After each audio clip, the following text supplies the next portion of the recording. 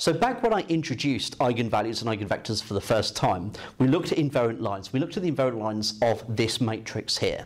Okay, so what I'm going to do is I'm going to use that matrix to then use this method of using the characteristic equation to find the eigenvalues and then the corresponding eigenvectors. Okay, so we can use this method instead. Now, from the previous video, remember, we have that m take away lambda I times your eigenvector, v, will be equal to the zero vector. Okay? And the consequence of that was that the determinant of m take away lambda I must be equal to 0, as we saw. Now, here's our matrix M, okay? Lambda times I, so m take away lambda times I, is 0 minus 2 minus 2, 0, take away lambda 0, 0, lambda.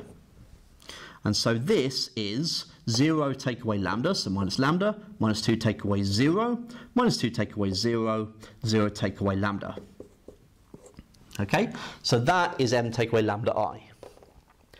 Now, we need the determinant of that to be equal to 0. So, let me write it correctly. So minus lambda minus 2 minus lambda, and that's got to be equal to 0. So minus lambda times minus lambda is lambda squared. And then we take away minus 2 times minus 2, so 4 equals 0. So that implies that lambda must be equal to plus or minus 2. So this is our characteristic equation that we are solving. Okay, we get our two eigenvalues, plus and minus 2. So for the first eigenvalue, let's call that lambda 1 being equal to 2. Okay. If we were to substitute it into this equation here, I'd have m take away lambda 1 I. So the lambda 1 here is 2, so I pop it in there. So I would have minus 2, minus 2, minus 2, minus 2, times by our first eigenvector, v1, is equal to the 0 vector. Okay?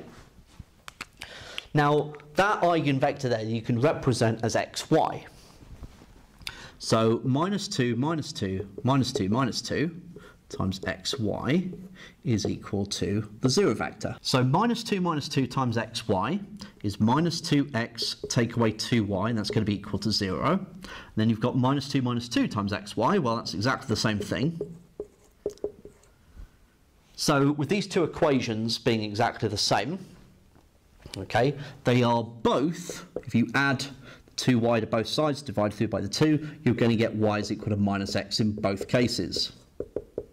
So that is your invariant line.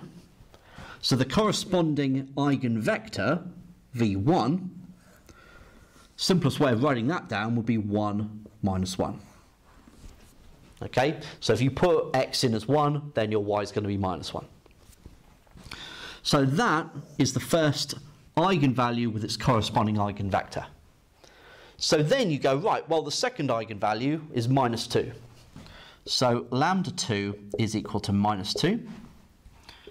So if I substitute the lambda in here as minus 2, we get 2 minus 2 minus 2, 2. And that's multiplying with v2, and that's going to be equal to the 0 vector. So once again, I'm going to use xy equals 0. 2 minus 2 times xy, so 2x take away 2y equals 0. And minus 2x plus 2y equals 0. Okay, so rearranging this one, we're going to get y is equal to x. And rearranging this one, we get y equals x. So that is your invariant line. So the corresponding eigenvector, so when x is 1, y is 1.